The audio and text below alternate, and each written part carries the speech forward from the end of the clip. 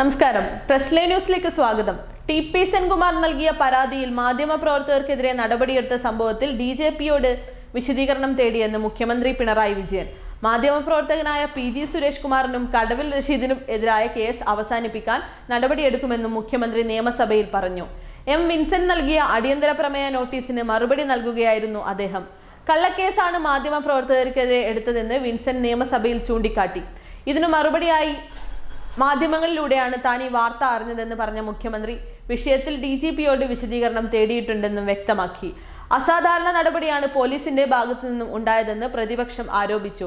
സെൻകുമാറിന്റെ പത്രസമ്മേളന സമയത്ത് ഇല്ലാതിരുന്ന PG സുരേഷ് കുമാറിനെതിരെയാണ് ഗൂഢാലോചനയ്ക്ക് കേസെടുത്തതെന്ന് പ്രതിപക്ഷ നേതാവ് രമേശ് ചെന്നിത്തല ആരോപിച്ചു.